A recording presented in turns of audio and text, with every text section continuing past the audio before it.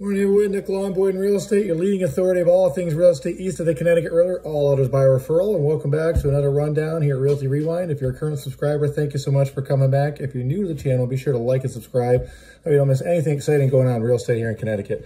So here we are, another Tuesday in fabulous October, and it's almost halfway over, folks. It's already the 12th. Let's get right into it. 159 new listings hit the market yesterday. 178 accepted offers. 162 are fully executed. That means inspections are done. The appraisal's in. All outstanding contingencies have been met. It's just a matter of the attorneys finalizing the paperwork by somewhere between now and the end of the month.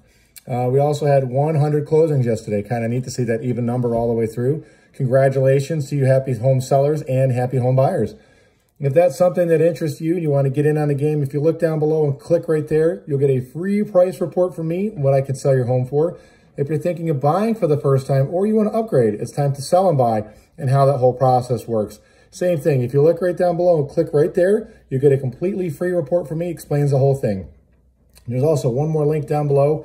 You can look there. It's got my number. You can text that to get a free appointment with me, either at my office, your home, or we can set it up through Zoom, whatever's best for you.